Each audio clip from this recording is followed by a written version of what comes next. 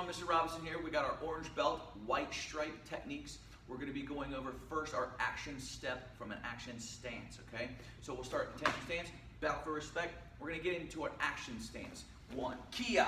So now, the action step is going to set up our kicks from the rear leg.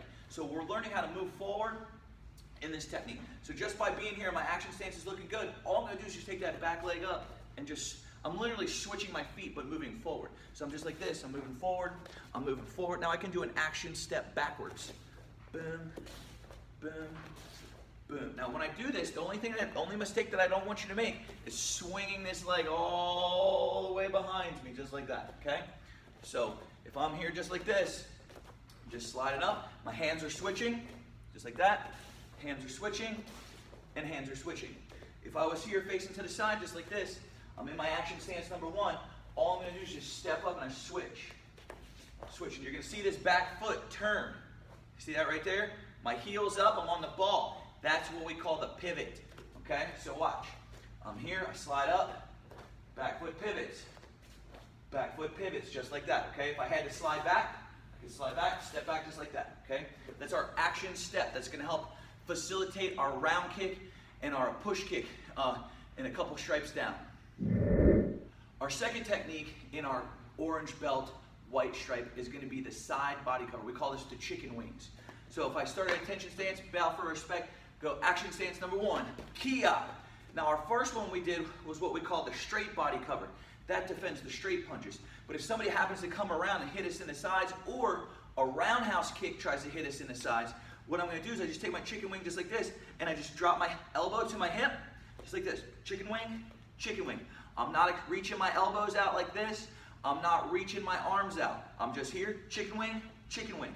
So if I had Coach Gears come in, good way to practice at home for you guys is if Coach was here, he's in his action stance number one, hands are up just like this, and I'll do it too. I slap him in the body, bang, bang, bang, bang. Now, also too, remember, review, if I punch straight, boom, boom. Oh, I hit him in the side, bang, bang. That is our side body cover. All right, everyone, here we are. Orange belt, gold stripe. Mr. Robinson teaching you guys rear leg push kick and rear leg round kick. So we'll start first. We'll come to attention. We'll bow for respect. We're going to get our action stance number one, kia. Now from here, we're going to do the back leg push kick, okay? So everything is coming off the rear leg. That setup that we did earlier with the action step is going to facilitate us, okay? So what's going to happen here is I'm in my stance. I'm going to bring my back leg, my knee up to my belly button straight. I'm going to chamber my knee, and I'm going to push my foot out. And remember when I'm doing this, I'm hitting with the ball of the foot, okay? That's the bottom of the foot, kind of like I'm going to kick a door down. So my knee comes up, out, back, and down. So now, when we do this for the rear leg, I'm going to actually step forward. Boom, and then I set it down. That's my action step. Boom, set it down. I'm coming all the way forward, baby. Bang, all the way up there, bop. Just like that with my action step, okay? My action, if I'm on the other side here, I'm facing this way, my rear leg, I'm going to kick straight, and I'm going to step back into my action stance number two. So I'm here, shh, shh, shh, shh, just like that, okay? The surface of this, if Mr. Gears brings a pad in really quick, okay, we'll show you what it looks like when you're actually making contact, okay? So, Coach Gears has this pad right here. I want to hit above my belt and above his belt, right in the center. So I bring my leg up here, just like that. And I can set my foot down, or if we were sparring, I might kick, and I bring it back. Or I might kick and push through. Okay, so those are the two basic variations, but the rear leg push kick is what we're doing. All right, our second technique is going to be the rear leg roundhouse kick, okay? So we'll start at attention stance, bow for respect, action stance number one, kia. Now how this one's going to work is I'm going to kick with my rear leg, but this kick is going to come across my body, just like this. It's going to come all the way around. So we call this a roundhouse because it's bringing it around. So here's my back leg. Now we did that action step. See that right there? This is where I want to land right here. But now I'm going to add the kick onto here. So when I throw it, I bring my leg, my knee up, and I'm gonna bring my foot across, just like this. Bop, and then I set it down. I'm in an action stance number 2. Here, bop. Hitting with my low shin, just like that, okay? You see me from the side here, okay? I'm in my stance, my back leg comes up, just like this, just like that. Now, what's important about this technique, okay? I really need you to pay attention to my front foot. You're gonna see my toes, they're facing this way. My toes are gonna spin that way. So I kick and I spin my toes, all right? We call that pivoting. You can't just throw this kick and keep your leg going like that. You're gonna hurt your hip and your knee, all right? So if I get Coach Gears real quick, and he has a pad, we'll see what this looks like. The other thing is too, is we don't ever wanna drop our hands when we're kicking. So if he's got it set up for me here, I line up in the front, I'm gonna spin my toes when I kick, here, and I bring it back, and I bring it back. Now, I can kick and drop, or I can kick and pull back,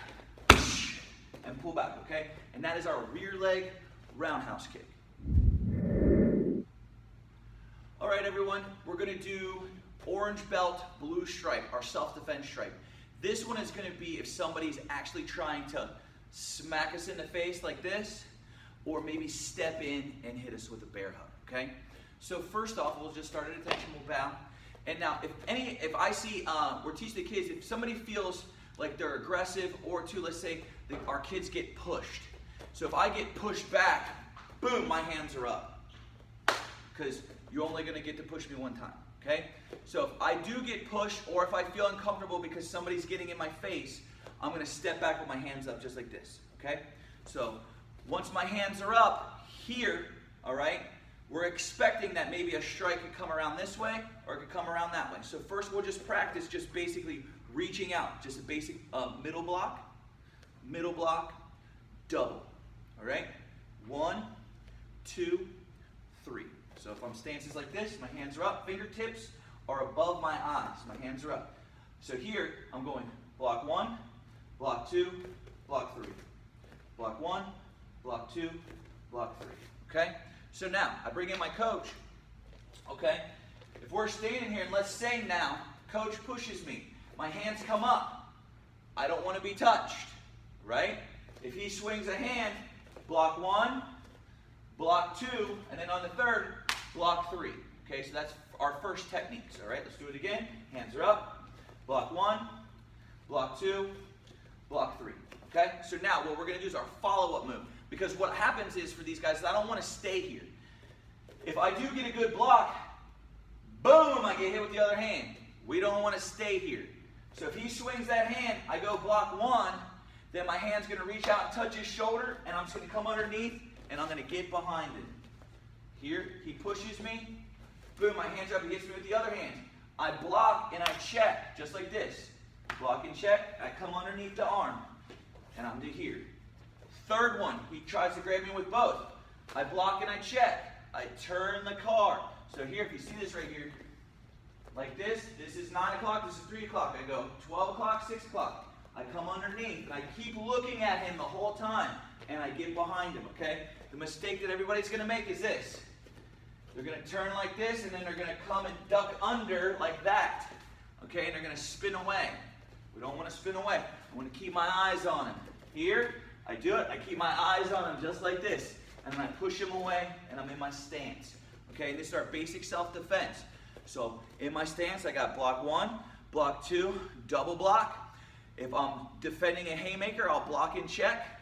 I'll block and check, or I'll double block, and then I come underneath for that duck under, okay? And this is basic self-defense. Hey guys, Mr. Robson here, along with Coach Gears. We're gonna be working on our orange belt, purple stripe, which is our wrestling stripe, and we're gonna be working on pulling the guard, okay? So how this technique is gonna work is we're gonna be facing each other on our knees. I'm gonna reach across and get a double wrist control.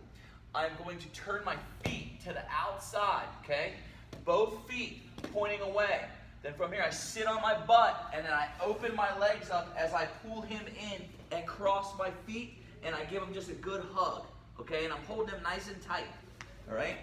Now, what also might happen is Coach Gears might put his hands on my shoulders, and he might be pushing me, And if he pushes me back, okay, so if he pushes me back, I might post my hand down, I turn my feet, and then I open my legs up, and I pull him in between my legs and give him a hug, okay? So that's a scenario that might happen. But how we're teaching the technique for our stripe is I grab the wrists, I turn both feet, I open my legs up, I pull them in, and then I give them a hug, okay? So this is our basic pull the guard for our wrestling technique. Our second technique for this stripe is going to be what we call the kick away stand up. And this is for self-defense, okay? So from here, if I'm sitting up like this, and let's say coach, somebody pushes me down, he's pushing me down, and I turn and I pull him in between my legs, and this is where we end up. And I'm holding him here. Now, for self-defense, this is really smart because if he was to try to hit me, if he's sitting like that, that's going to hurt really bad. So anytime I pull somebody down, I want to hold him nice and tight for self-defense. Now, his hands are on the pushing off the floor. Let's say they start pushing off of me. He starts pushing me back. If he pushes back and his head comes up, well, what I want to do is I'm going to wiggle back and get my feet on his hips. Once my feet are on his hips, I'm going to put my foot on his chest, double feet, and I'm going to give him the old push away, and then I'm just going to get up and get back, okay? And that's why we call this the kick away stand up, all right? So from here, from this closed guard position and this tight position, if he starts pushing away from me, boom, my feet come up, get on his hips, I wiggle back, feet to his belly, push him back, get up, get up, get up, okay? Now, that's from a very tight situation. It could be he's here, I just push him back and my feet just go to there. I didn't do the whole tight part. I just go, push away, boom, get up, get up, get up, okay? So that's what we call the kick away stand up. Hey guys, Mr. Robinson here. We're doing our orange belt, red stripe. We're gonna go over our first technique, which is called the mount to back drill. So how this is gonna start out, I'm gonna have Coach Gears is gonna lay down right here on the bottom of the mount.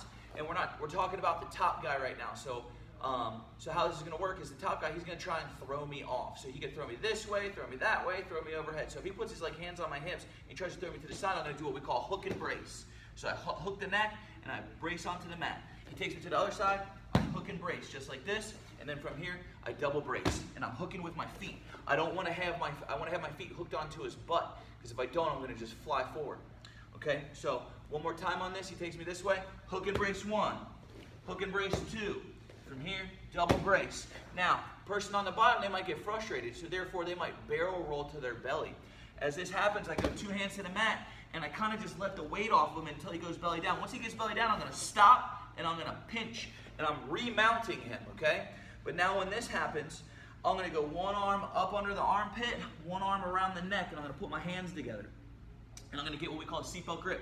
When I get the seatbelt grip, I'm going to post my foot on the mat right here, and I'm just going to pull him until I get him just like this, and I get what we call back control. So now from here, I'm going to take my hooks on the insides of his legs, and I have that seatbelt grip around him.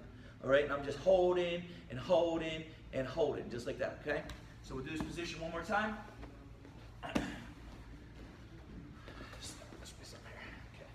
So if I'm on the mount and he tries to roll to his side, here as he does, I'm just going to kind of let him go, and I'm going to get that hook, and I'm going to get his armpit, I put my foot on the mat, and I just kind of roll him over, and I get my position right here, and I get my legs around him. Now this position right to here is our back control with the seat belt, okay? Our second drill is going to be what we call guard to back, okay? So how this is going to work is I'm going to start on my back. Mr. Gears is going to be inside my legs. Now from here, he's got his hands on my belly.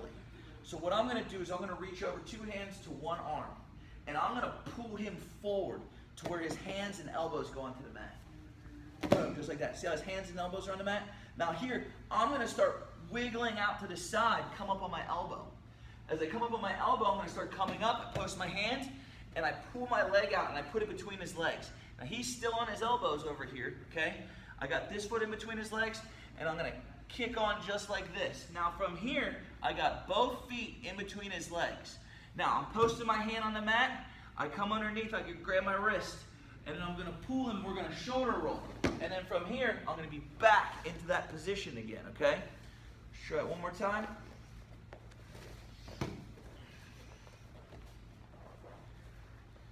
So we're in the guard, he puts his hands on my belly, I grab one arm, I pull him all the way over to where his arms touch the mat. I start coming out to the side, I hug, post my hand, pull my leg out, and I put it between his legs. This one comes over the top, his elbows are on the mat, I post my hand, and I'm sitting on his back. My free hand grabs the wrist by coming under the arm. I pull it in, I rotate, and I pull. And now, see my feet? They're still hooked around his legs. And I get my seatbelt grip. I am not crossing my feet, just like this, okay? So this is our seatbelt grip, back control, okay? All right, this is the last piece, and we're gonna teach you the escape to the back control, okay? So Coach Gears is gonna go ahead and get my back, just like this. All right, he's got his hooks in, and he's got his seatbelt grip, okay? So seatbelt grip, we really wanna pay attention to this top arm. This is the dangerous arm. So how we're gonna do this first is, I'm going to put both of my hands on a hand. So I go to this hand and to this hand, okay? I got the top arm and the bottom arm. And I'm going to put all my weight back onto him. So as I start pushing him back into like a bump, I'm going to try to break the grips of his hands. I break the grip of his hand, and then the hand that's over the neck is going to come over the top of my shoulder. And what I'm going to do is I'm going to stretch it really long, and I'm going to push it down to the mat. As I push it down to the mat, you're going to see my whole body just rotate into him, and then I center up with him, okay? And this is our basic escape, okay? So from here, I'm going to do it from this side. He's got his seatbelt grip, one hand to the wrist, other hand to the wrist. I push him back, and I'm pinning him to the mat. I get this grip break, bop, hand over the top. I stretch it to the mat. Now from here, as I'm pushing with my hands that way, my feet and butt are going to run this way. And then I center up. I'm in the biceps, just like this, and this is my basic reference point for the escape. All right, everyone, here we are. We're on orange belt, black stripe. This is our bullying stripe. So parents, we're going to need a lot of help with this, okay? The thing that we want to teach our kids, just like we focused on with our stranger stripe, was giving them something to say and something to deal with to be able to draw attention.